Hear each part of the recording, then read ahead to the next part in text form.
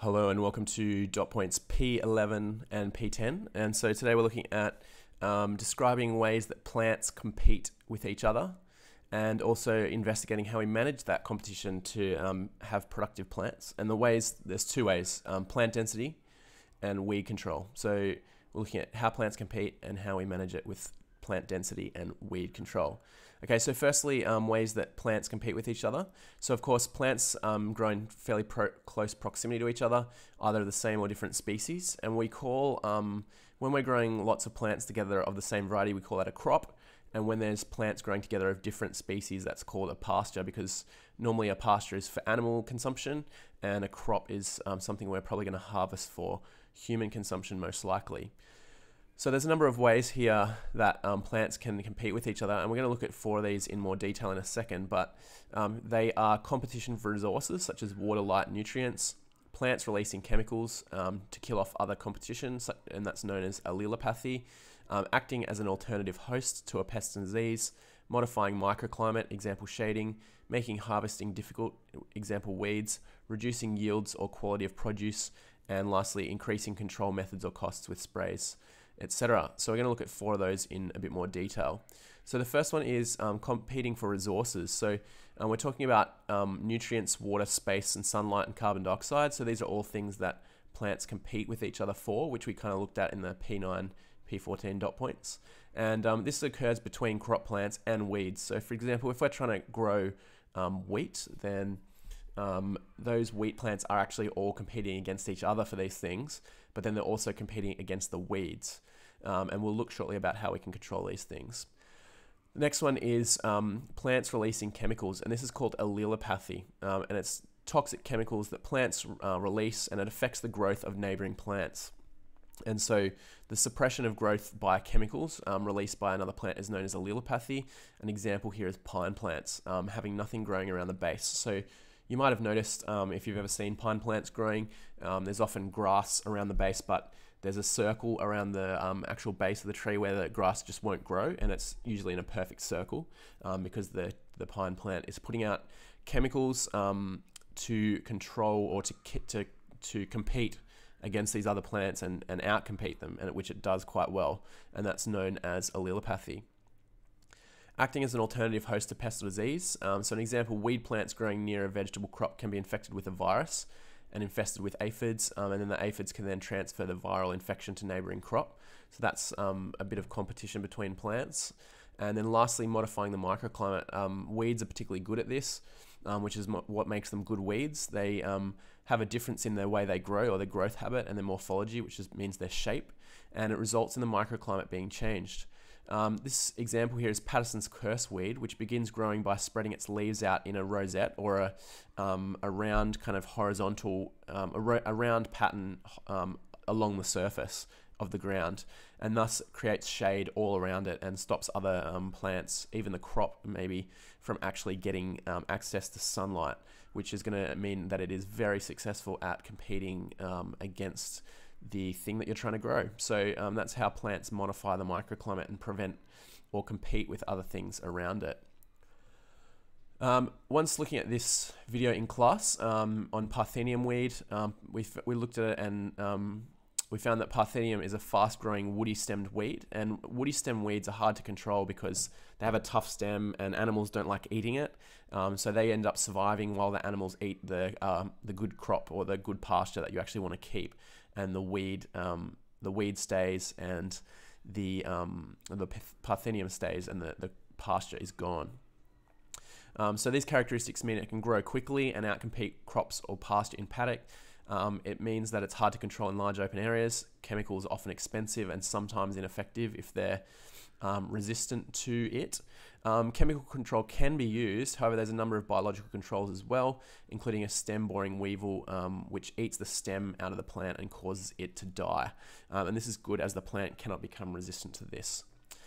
If you have a look here, now we're moving into the P11 dot point, and we're talking about managing plant competition. So we've already looked at ways that plants compete with each other, and now we're looking at ways that we can manage that competition.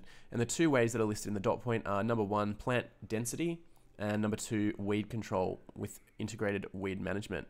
And so first of all, we did our wheat density experiment, And basically, we found in the experiment that if you planted, say, wheat, for example, at a very low density, then weeds were very able to grow, and there were a lot of weeds, and there was a lot of weeds able to grow and a lot of competition there.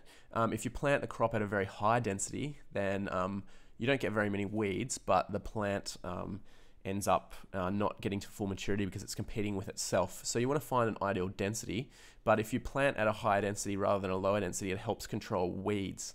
So if you research planting density and weed control, you'll find something like this. So plant density describes how closely plants are planted to each other. A lower plant density means more chance for weeds to grow in a crop, ultimately leading to negative competition and lower yield. A higher crop density leads to less weeds able to compete. However, the crop plants will compete more heavily with each other, and optimum density will prevent weed growth, but will also allow crop plants to reach reproductive maturity. Number 2 here, integrated weed management, which is very similar to integrated pest management. And so basically it's using multiple methods to control the weeds, chemical, physical, biological, etc. And so it says by using several techniques to reduce the chance of weed species will adapt to the control techniques, which is important. For example, if a herbicide is used over a long period of time, a species can build up resistance. So a long-term integrated weed management plan that considers all management techniques available should be used, and any integrated weed management plan should focus on the most economical and effective controls that include considerations for the environment or ecological considerations. And the long-term approach to integrated weed management should reduce the extent of the weeds and reduce the weed seed stock remaining in the soil. It should consider how to achieve the goal without degrading the desirable qualities of the land, such as native ecology or agricultural crops. Okay, so we researched a bit on this on the Barker Ag website, and there's 5 ways that you can control weeds, and here we have biological, cultural, physical, chemical, and of course if you use multiple ones of those together, then it's called integrated weed management. So example of biological control, we looked at prickly pear video, which is on the Barker Ag website. Prickly pear is something that was introduced into Australia probably almost 100 years ago, a long time ago, and it's become quite a weed. It's if you look it up and look at what it looks like, it's quite a tough plant with a hard exterior. It is almost like a cactus kind of type plant, so it's really doesn't have many predators or any predators in Australia. It was introduced from South America. So a biological control is the Cactoblastis moth, which was also introduced from South America, and it eats away at the prickly pear and causes it to die, but it's also very slow.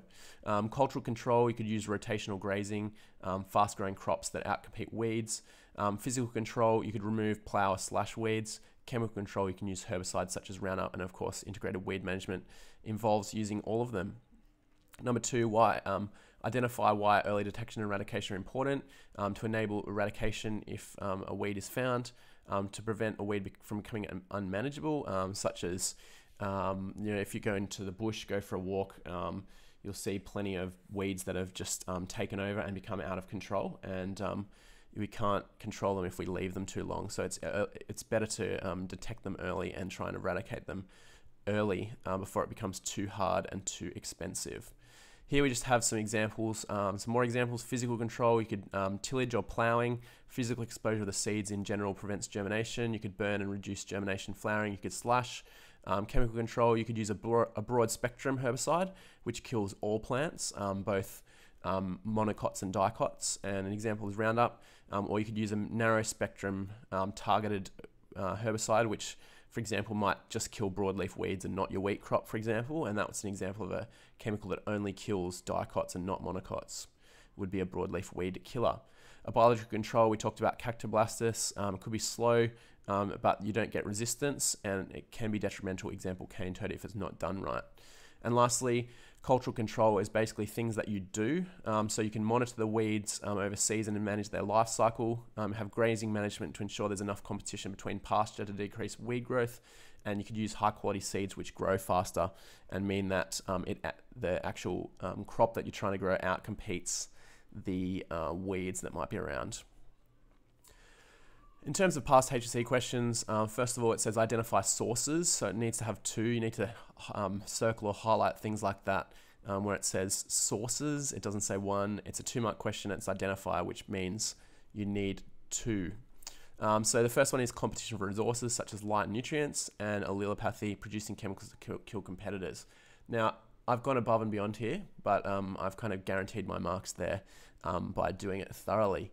The next one is explain how a management strategy reduces competition in crops. Now, it's important here that you just do 1 and not 2, because it says a management strategy. If you do 2, quite simply, you won't have enough detail probably in this space to get the 3 marks, and it's an explain. So we need to think of a management strategy that will reduce competition in crops, and we could talk about density here, or we could talk about integrated weed management, and I've chosen density. So I said planting crops at an optimal recommended density means they'll be adequately able to grow, and this means they can grow as fast as possible and outcompete weeds. It also means that crop plants will not have as much competition between other plants in the crop, so they'll be able to reach physiological maturity and hence produce reproductive growth. And remember, most crops that we grow, we want to get reproductive growth. So like, for example, wheat, we actually harvest the grain, which is the reproductive growth. And so we need to make sure that plants can be able to get to their reproductive phase. And we'll look at that in the next dot point P12. So which of these management techniques using crop production is not associated with managing competition? And the answer to that is insecticides, or B, because the insects are not related to plants competing with each other. Herbicides will be related, irrigation is related, and row spacing is also related for density, but insecticides, B here, is the correct answer. Here we have questions from 2013. Explain how crop yield is affected by plant competition. So 4 marks, explain, and here's the answer. So plants compete with each other when growing. If the crop density is low, plants will compete with weeds. If crop density is high, plants will compete with each other. If you're seeking vegetative yield, leaves, example lettuce, then an optimum density is reached above which the yield flatlines. Each plant has lower yield with more plants giving the same yield. With reproductive yield, such as grain, example wheat, increased density and competition when going above optimum density means many plants will not reach reproductive maturity and hence will produce less yield. Managing competition allows maximum yield to be gained, and that is a good response for full marks there. The next one, describe strategies a farmer can use, and this is important, strategies. You can't do 1 here, you will not get full marks for 1. A farmer could implement to reduce the effects of plant competition, and so we know already that the density and weed control were the 2 strategies, so we need to talk about both. 2 main strategies can be used to reduce effect of plant competition: density and weed control. Plants should be planted at optimum density. This has been worked out to maximize productivity and yield whilst minimizing the ability of weeds to grow. On the other hand, integrated weed management, IWM, involves using physical, pulling out weeds, chemical, herbicide, biological, example stem weevil in Parthenium, and cultural, using fast-growing seeds to help control weeds of a crop and therefore reduce competition with that crop and increase yields.